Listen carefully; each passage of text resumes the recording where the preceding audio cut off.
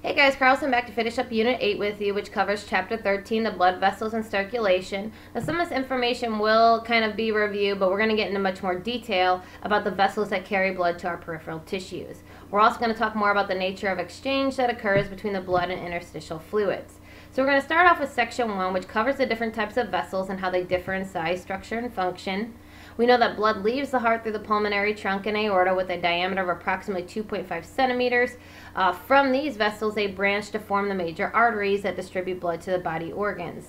Then you have more branching from there that creates your tiny arteries or arterioles, and then even smaller, your capillaries. Now, the vital functions of the cardiovascular system occur at the capillary level because they're responsible for gas exchange between the fluids and the blood, and then the tissues are going to rely on diffusion to receive nutrients and oxygen and remove waste products. So, out of that capillary network, blood is going to flow first to the venules, the smallest vessels of the venous system. Venules are going to merge to form smaller veins, and those are going to pass through medium-sized and large veins to reach the systemic system, or your venae cavae, which remember is this system here. We've seen this picture before. Or they could reach the pulmonary veins in the pulmonary circuit, which is this circuit here that obviously reaches the lungs. Now, we're going to talk more about the structure of both veins and arteries, of their walls specifically, and there are three distinct layers. The tunica intima, which is the innermost layer dominated by elastic fibers. You have your tunica media, which is a middle layer, which is always usually made up of primarily some kind of muscle tissue, in this case smooth. And then your tunica externa, which is your outermost layer, and it forms a sheath of connective tissue along with collagen fibers that intertwine with adjacent tissues to stabilize the artery or vein where it needs to be. Now you can see here that the arteries are much thicker than our veins, and this is because they need to handle the pressure that's generated by the heart as it forces blood into the arterial network. Now, due to stimulation, two things can happen within the blood vessel walls. You can have vasoconstriction, which is when stimulated, it causes the muscles in the vessel walls to decrease in diameter, constricting or reducing blood flow. And then the opposite would be vasodilation, is when a stimulus causes the vessel walls to increase in diameter or relax, that would increase blood flow. And this would happen in response to different situations that could arise within the cardiovascular system. Now, our arteries. From the heart to the capillaries, the blood will travel through first elastic arteries, which are large and extremely resilient, like our pulmonary trunk and our aorta. Then your muscular arteries that are medium-sized. They distribute blood to the skeletal muscles and internal organs. A good example would be the external carotid arteries of the neck. And then finally to our arterioles, which are much smaller than the muscular arteries. They have the ability to alter blood pressure and the rate of flow to dependent tissues. Now, those arteries are going to branch off into capillaries, which again are the only blood vessels whose walls permit exchange between the blood and surrounding interstitial fluid. Their walls are thin, which allows for short diffusion rates and quicker exchange. They have a small diameter that slows the blood to give sufficient time for diffusion or active transport. And they have no tunica media or externa. So they're very, very small with an average diameter of 8 micrometers. They cannot function individually. You have to have a capillary bed, which is just an interconnected network of dozens of capillaries that stem from a single arteriole, and I'll show you a picture here shortly. Okay, now our veins are going to collect blood from all our tissues and then return it back to the heart, and they're classified on internal diameter. So our venules are the smallest. They resemble expanded capillaries, while our medium-sized veins range from 2 to 9 millimeters. Our large veins include the two venae cavae and their tributaries into the abdominal, pelvic, and thoracic cavities. They have thin walls because they don't need to withstand much pressure, and they're so low in pressure that they cannot overcome gravity. So they do contain valves in the lower limbs that prevent backflow of blood by responding to body movement with pushing blood back towards the heart. However, if those valves are damaged, they can cause pooling, which is actually what leads to what we call varicose veins. Now, here is a picture of the organization of the capillary bed. So you have your arteriole that branches off into all of these capillaries, and those capillaries connect with those small venules to return the blood back to the heart. All right, 13.2 talks about pressure and resistance, which determines blood flow and affects the rate of capillary change. So the primary function, again, of the cardiovascular system is to maintain an adequate blood flow through capillaries and all tissues of the body. So under normal circumstances, blood flow equals the cardiac output. The flow of the blood through the capillaries also depends on pressure and resistance. So pressure occurs because liquids cannot be compressed. They're actually going to create a gradient, so a high to low blood flow. Flow and pressure are directly related, so if you increase flow, you increase pressure and vice versa. Forces generate hydrostatic pressure. Again, that is what causes that flow from high to low areas. The largest pressure gradient, or what we call circulatory pressure, is found in the systemic circuit at the base of the aorta and entrance to the right atrium. This is needed to force blood through the arterioles into the capillaries, and there are three components: arterial or blood pressure, capillary pressure, and venous pressure.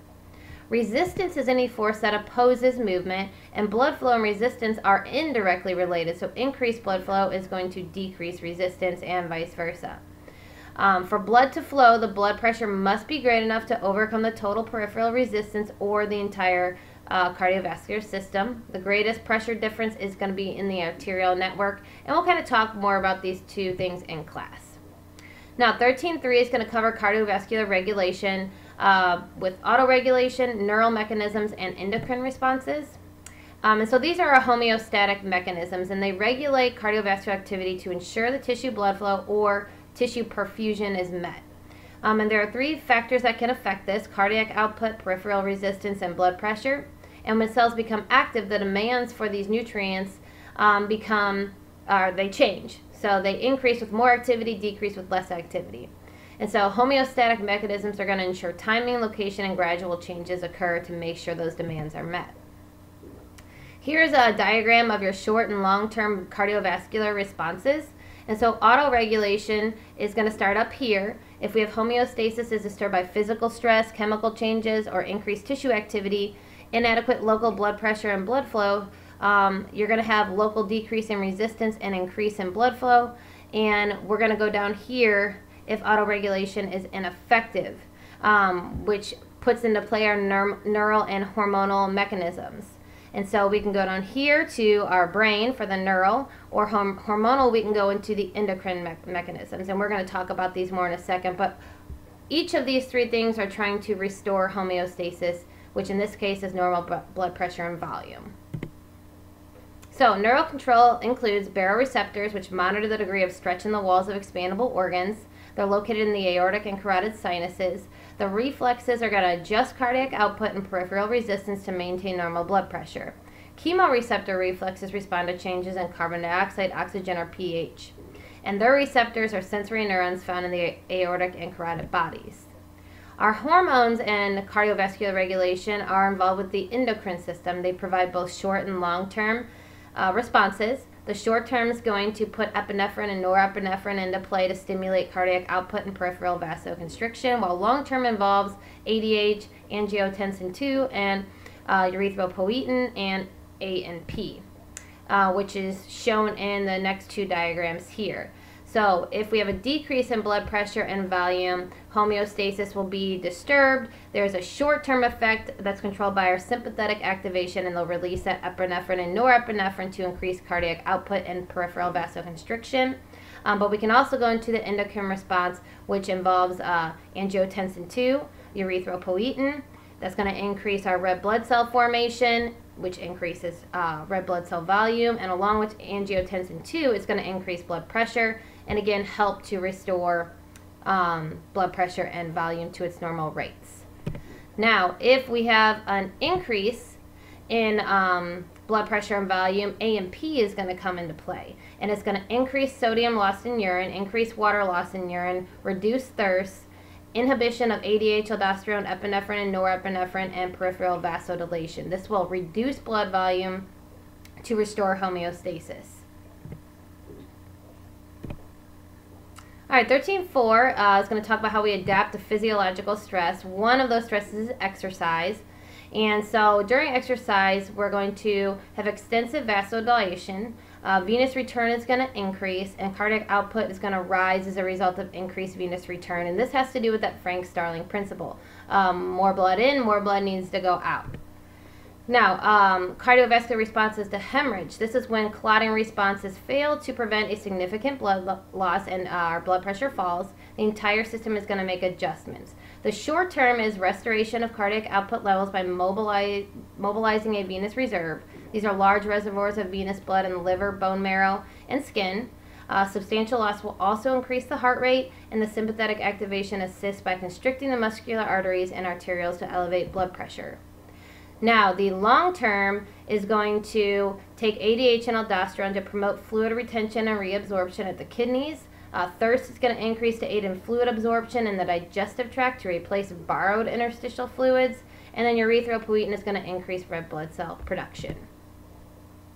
13.5 reviews our pulmonary and systemic circuits, and there are 3 general functional patterns within them. But go ahead and jot down these notes to remind you about the difference between the pulmonary and systemic circuit, where they start and end, and also what their job is specifically. And the 3 functional patterns of the blood vessels include the distribution of arteries and veins on the left and right sides of the bodies are usually identical except near the heart. A single vessel may undergo several name changes as it moves through the anatomical boundaries, and tissues and organs are usually serviced by several arteries and veins. This is an overview of the circulation pattern. Again, if you want to draw this to kind of help visualize the circulation pattern, you're more than welcome to.